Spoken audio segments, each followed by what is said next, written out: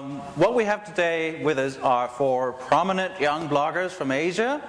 Let me go through them one by one. First of all, next slide please. We have Kong Phooey from Hong Kong.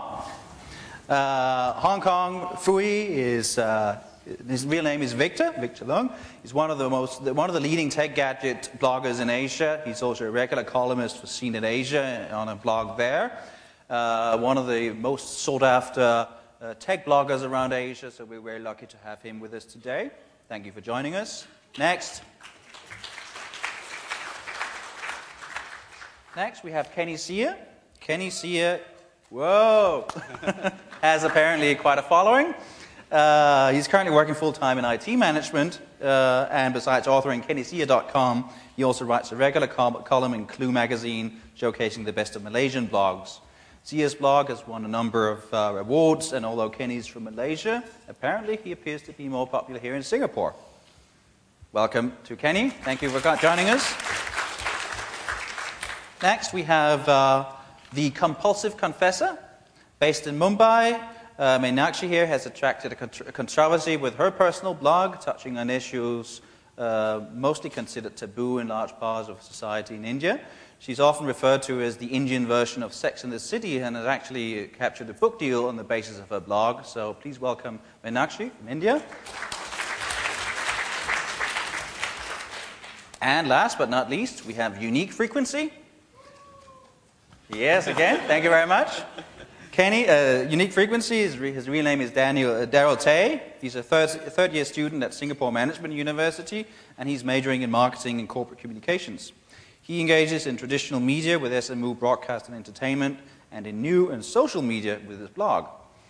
He's also the co-organizer of the first social media breakfast in Singapore that took place in March, and please welcome Daryl as well. Now, the point of today's blogger panel here is, of course, that we want to enlighten you as much as possible into the minds and doings of Generation Y and Generation X we have over here, but also in terms of hopefully giving you some insight into what makes blogs work, how the blog sphere works itself, how you can get in touch with the blog sphere, how you can make everything basically reach the audience you want to reach. So let's get the discussion started, although at any time, please do interfere with us and give us any of your questions and thoughts that you might have. We'll be happy to discuss that with the panel and give their thoughts and views on the questions you have. So, let's go on with the first discussion slide here. If you'd have the next slide, please. Just put things in perspective. Blogs are absolutely booming. This is from technorati.com, just showing you sort of a snapshot of how blogs in the world are going through the last, until about a year ago, and it's keeping going up. Meenakshi mentioned something earlier about how many blogs there were each day now being created in India, and I'm sure it's, she can get back to that later, but it's sure it's a huge amount of blogs everywhere in Asia. And even if you go on to advertising and blogs, if we can have the next slide,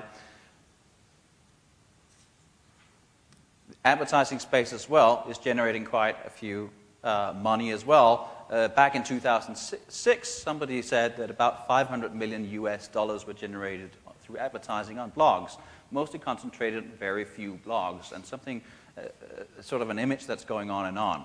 So, obviously blogs are there, they're there to stay, and they have a big impact on users and society around us.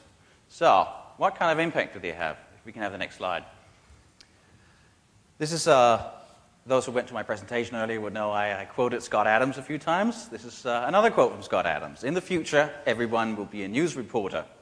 I guess that's part of what blogs are about, isn't it? Are you sort of in doing your blogs to be news reporters, or is it just a very personal thing for you? And what do you think about news and blogs in general? Perhaps, Kenny, you could start talking about that. Well, not really. We're not really out to be news reporters. We're not really out to compete with newspaper journalists. Basically, for me, and I think for many of the casual bloggers out there, we are out to write things from a personal perspective, from our point of views, and that, that is basically our experiences, the experiences that we share, our opinions, our perspective, things we look at. And to what extent do you feel that you are becoming an alternative to news media? Do you feel that you're getting more and more readers who go to you for current news? Kenny, you're one of those bloggers who are talking about everything that's current. They're going to your website for an update on what's happening in society? Yeah, I guess I'm getting quite a lot of feedback about things that's happening around, and people wanting to know what is my opinion on certain issues. So I seem to get that sort of interaction from the readers. Of course, I'm not a news reporter. I don't go out to events and report, hey, this is what's happening right now. I don't go to Afghanistan and report the war over there, But based on what I see in the news, in the papers, or things around me, it could be something so simple like a new restaurant is opening, and whether the food there is good or not, whether it's overhyped or underrated. It could be something simple as that. I guess in that sense, yeah, people do see me as a source of information. And likewise for you, Meenakshi, in a sense, you're writing about sort of nightlife and stuff, the sweet life in Mumbai. Do you find that a lot of your readers go to you for advice on where to go or what's happening? Where to go, yes. But as a journalist, as well as being a blogger, I would say there's vast differences. Because first of all, I like to have credibility, but I don't have to have credibility.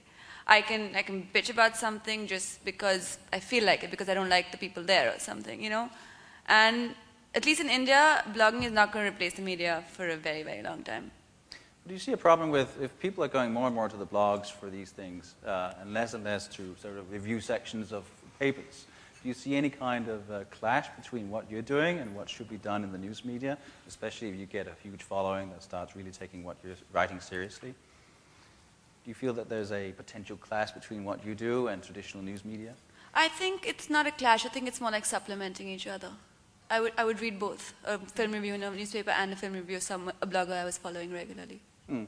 Victor, you have a tech blog. You do gadget reviews and stuff. Do you feel that you're overlapping with the tech magazines there? Or are you encroaching on their space?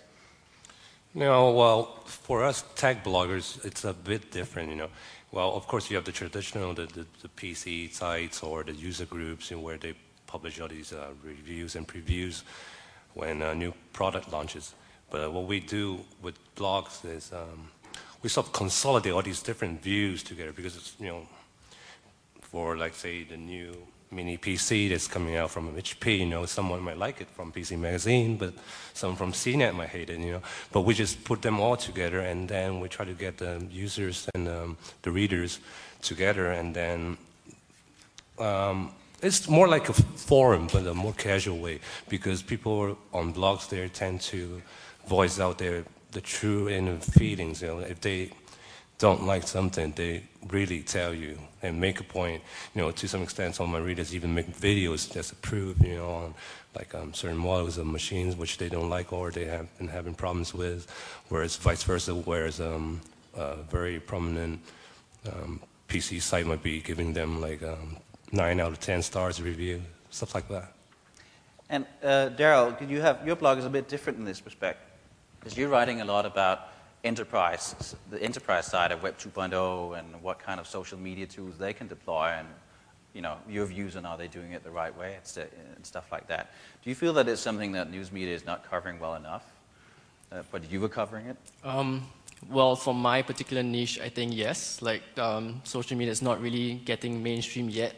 And back to the journalism question, I think that's the difference because when I pick up things, articles from somebody else, there's the whole back of like people like me, the whole concept of someone who I trust, who is relevant to me, and therefore when they say something, I'm definitely going to take it with more notice and emphasis than over someone who writes a review in the paper, for example. Now, we have a question from online, so let's take one of those right now. We are streaming this whole event online, and we're hopefully having viewers from all around Asia and indeed the world. And one of the questions we got there was, how active do you think the community, the blogger communities are in your specific countries? If we start from the end, Meenakshi, you sense quite a bit of activeness in India, don't you? I would say an approximation, this is something I read, so I can't verify it, but there are about 40,000 new blogs a day in India. Out of which not a very great percent of it are active bloggers. They begin a blog and then they don't continue.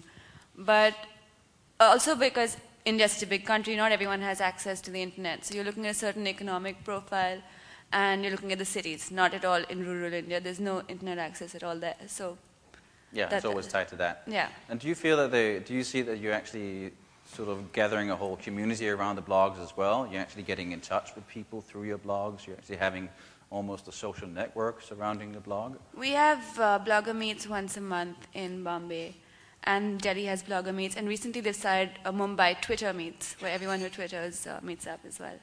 Twitter, for those of you who don't know it, is an application you can get to on the internet. Look it up, twitter.com. Kenny, your blog is not unlike Meenakshi's. Do you find there's a lot of social activity going around your blog? Yes, definitely. Just to give you an example, I returned to Malaysia from overseas about 3 years ago in 2005, and when I first came back,